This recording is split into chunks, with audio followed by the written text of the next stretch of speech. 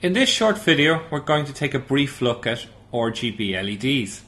I'm using a Pirhana RGB LED for this. It's a 4-pin LED with a common anode configuration. We can connect it to an Arduino, and using pulse width modulation we can control the intensity of each of the channels. I'll then connect a small display so that we can see exactly which color mix is providing the output on the LED. The Pirhana RGB is a small LED with impressive brightness. It has 4 legs, one for each of the red, green and blue cathodes, that's the negative part of an LED, and 1 pin for a shared anode, that's the positive pin, and in this case it's the positive pin of all 3 LEDs. The correct pins are identified on the LED as the pin at the red cathode is tapered, whereas the remaining 3 pins have very square corners. So now we need to decide how we're going to wire this to our board. Because this is a common anode display, it means that we connect the anode side, the positive side of the LED, to 5 volts, and then we choose an appropriate resistor value for each of the 3 cathodes, which we then connect to the Arduino, and in this case I'm using pins 11, 10 and 9. We have to take care to choose appropriate resistor values, and in this case there's different characteristics for each of the 3 channels. So if we look at the red channel first, we see that it has a forward current of 50 milliamps when the forward voltage is 2.4 volts. That means that we need to choose an appropriate resistor to drive 50 milliamps through this LED. The way that we do that is we work out, well, there's a 5 volt drop. If we were to connect pin 11 to 0 volts, we have 5 volts drop between plus 5 and pin 11. So therefore we have 5 volts drop there. We know that the forward voltage for the LED is 2.4 volts, which means that we can then say that's 2.6 volts over 50 milliamps, so therefore we know we need a resistor of about 52 ohms. If we do the same for the green channel, we see that we have similar properties, except that we require a forward current of 30 milliamps at a forward voltage of 3.6 volts. If we do the same calculation, we find that we need a slightly smaller resistor, a 47 ohm resistor, for this pin. And finally, for the blue LED, because it has the same characteristics as the green LED, we also find that we need to have a 47 ohm resistor on that channel there. So that's if we want to drive each one of these channels at their absolute maximum values. Be careful with this configuration because it's slightly counterintuitive. If we set the anode to 5 volts, that it's always 5 volts, if pin 11 is high, or 10, 11 is high, it means that we get no voltage drop, which means no current flows. The way that we turn on the LED in this configuration is to set the pin low, which causes a voltage drop of 5 volts across the plus 5 to the pin, and means that we get our current to flow through the use of the current limiting resistor that we design for each one of the 3 channels. So here's the implementation of my circuit on the breadboard. You'll see that I'm using 4 rows on the breadboard, rows 23 through 26, and you can see that I've got a red, green, common anode and blue row. The LED is placed at 45 degrees in the breadboard to ensure that each pin is in an individual row. We then connect these rows to the Arduino, where we have the red, green and blue rows are connected through a 47 ohm resistor to pins 11, 10 and 9 on the Arduino, and the common anode pin of the LED is connected directly to the plus 5 volt supply. It's very important that we use pins 11, 10 and 9 on the Arduino because they are pulse width modulation pins. Pulse width modulation is the mechanism by which we turn on and off the LED, or fade on and off each individual LED.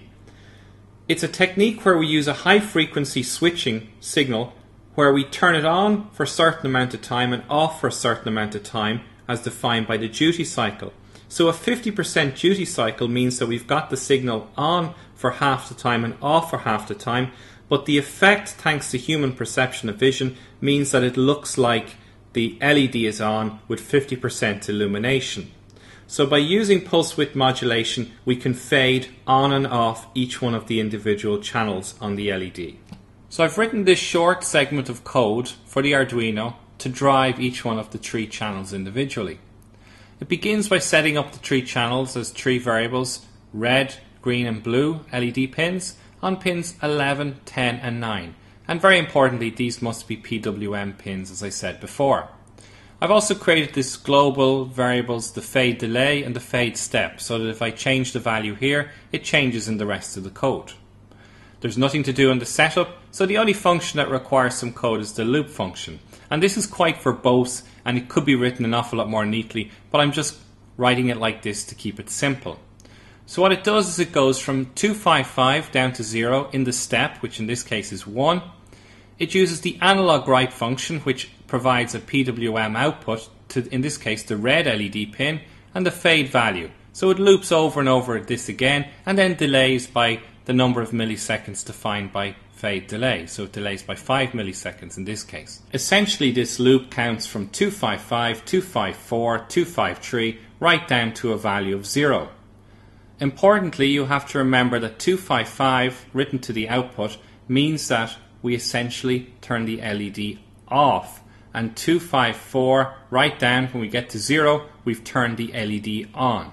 So through those 256 steps, we've gone from the LED being off to the LED being on at a value of 0. We do this 6 times. So the first time we fade on the red LED, then we fade off the red LED, we fade on the green LED, then off the green LED, and finally on and off the blue LED. In a previous video, I showed you how you can connect an LCD display directly to the Arduino. In this case, I'm using a 4x20 LCD display, the JHD204, and this allows us to see exactly what's happening within the variables inside the Arduino. We're going to use this to display the color channel values so that we can see exactly which values are making our LED appear the way it does. In this case, we've got values of 0 to 255, so that's 8-bit values, and we've got 3 channels, so that's 3 times 8 bits, or 24-bit color, which means we've got 16.7 million combinations of these 3 channels, and 16.7 million possible different illuminations of this LED. So to create this and to add in this display, I've written some code for the Arduino. I'm using the liquidcrystal.h library that's available for the Arduino. You can see the URL here. And I'm setting up an 8-bit output that's allowing us to drive this display. I also have my 3 pins then for my red, green and blue LED pins. I have my fade delay and fade step as before, and I'm using a temporary variable color, which allows me to switch from the red to green to blue channels. That's all that particular variable does. In my setup, I initialize the display as a 20x4 display, and I display the text at the top of the screen, RGB LED color. I set the red, green and blue values initially to be 0, and then in the loop function I loop around. I set the cursor to the top, to the second row, or the 0th column of the second row, and I display the string red, followed by the value of the red channel. Now I have this strange code here which prints out spaces. If the red value is less than 100, it prints a space. If the red value is less than 10, it prints another space. And the reason for this is because I'm overwriting the values that I displayed previously. So if I didn't have this code and I displayed 255, when I display 1, it will appear as 155, because the 1 will be written over the first character of 255. So by having these additional spaces, the space 1 means that it will completely overwrite the 255 with the value space 1. This ensures that I don't have to keep refreshing and redrawing the entire screen every time we update by one step illumination change, because the flicker will be quite distracting. We do this for the red, green and blue channel, and also I have a little bit of code at the end just to change the values of the red, green and blue channels individually. Now you can set up whatever mechanism you want here to change the red, green and blue values. You could associate it with temperature or with any sort of sensor input, but in this case I'm just running through the red, green and blue channels independently. You use the analog write to send out your pulse width modulation value to each one of the pins, and remember it's 255 minus red, because intuitively you would see a value of 0 as being off and a value of 255 as being on. So I've just simply reversed this in my analog write to ensure that the common anode display behaves as if it was a common cathode display in a sort of an intuitive way. We delay by a fade delay, and then that just ensures that we display the value for a certain amount of time. Otherwise, it will be changing too quickly.